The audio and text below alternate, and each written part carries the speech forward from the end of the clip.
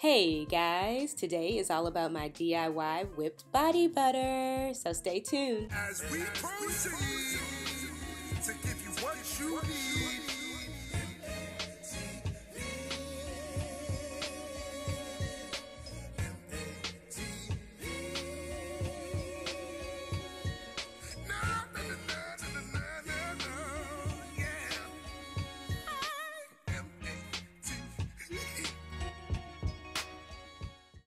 Alright guys, here's a quick snapshot of what you're going to need for this project. Please check the description box. I'll have everything listed in great detail there. Alright, we're going to start off with 5 ounces of shea butter, and we are going to place that inside of a heat safe container inside of a double broiler so it can melt down. Now this melt down process can take a little time, but patience is key. Once your shea butter is completely melted down, you are going to add in your option of a lightweight oil. I'm using Ichi oil, which is very high in vitamin E and omega-3s, but you can use unrefined coconut oil, sweet almond oil, whatever you want, and you'll need 2 tablespoons of that. Now my second oil, I'm using jojoba oil, and I'm going to do 1 tablespoon of jojoba oil. Now I'm going to simply mix that and place it into the freezer for 10 to 20 minutes.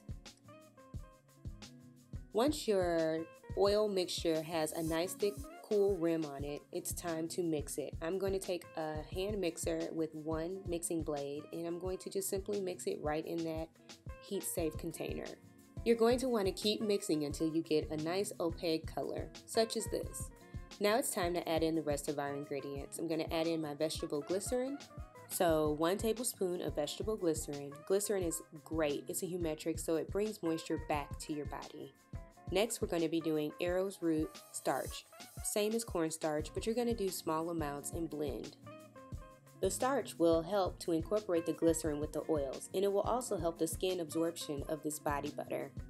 And last but not least is my vitamin E. 1/4 teaspoon of vitamin E. I am using vitamin E to help my butter not go rancid, which means my shelf life will be about 6 months. Once everything is blended in, the butter will go back into the freezer, and you're going to let it sit in there for about 5 to 10 minutes. You're then going to take the mixture out of the freezer and mix it on high for 2 minutes. Now, if you're feeling really gung-ho, you can repeat that step one more time for extra frothy and fluffy whipped butter. Now I'm showing you the option to add a fragrance oil. If you're going to use a fragrance oil or an essential oil, a few drops is all you're going to need. Make sure that the oils are safe for skin. You're going to simply mix those in and take your spatula and simply mix it up so you can transport it over to an airtight container. That's it, you guys.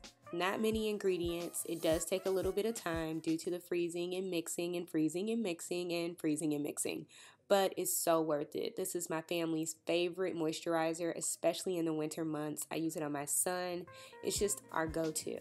And I mean, look how soft it is. Look at that. It literally melts just like butter. So I hope you guys enjoyed this tutorial, and I will see you guys soon. Bye!